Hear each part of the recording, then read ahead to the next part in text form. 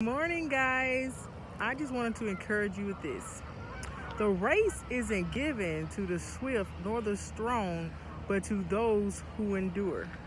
Endurance is required on your walk in faith, your journey in faith. You know, sometimes you may start off too fast, or you may slow down in the middle of your race, but your endurance is being built, your stamina. You know, as you go through trials and tribulations, God is increasing your strength in faith. You're able to trust Him more. You're able to believe more instead of giving up. So I encourage you today to keep going. Allow God to build your endurance in this season, because seasons change. You see the trees behind me? In a few months, they'll be beautiful, blossoming and producing fruit and beautiful leaves in abundance. So stay encouraged no matter what season you're in. If you're in your season of abundance, enjoy it, share it.